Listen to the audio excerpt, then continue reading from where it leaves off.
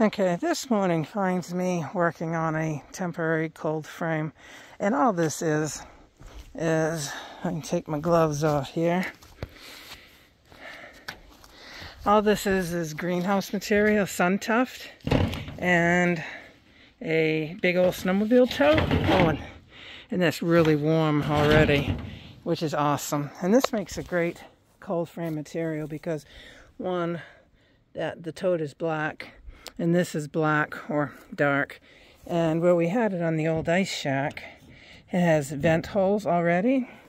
Also, you can see underneath there, those ridges provide vent holes as well. So this is really good for a cold frame this time of year.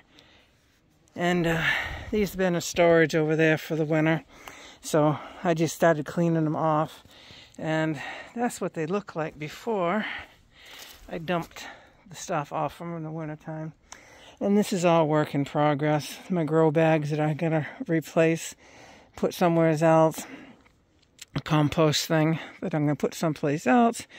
And I have a compost pile here, inside here, that's going to stay. Excuse me. And some of these logs are going to be moved over and behind there.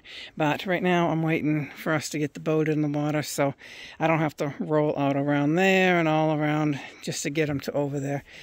Oh, and you can tell, a black fly in my eye. This is how I started out this morning. You see the black fly? Right in the corner of my eye? I don't know. They got one in my mouth. How'd that get down in there? I don't know. So the black flies are out, and I had this on and this on to help me stay warmer this morning.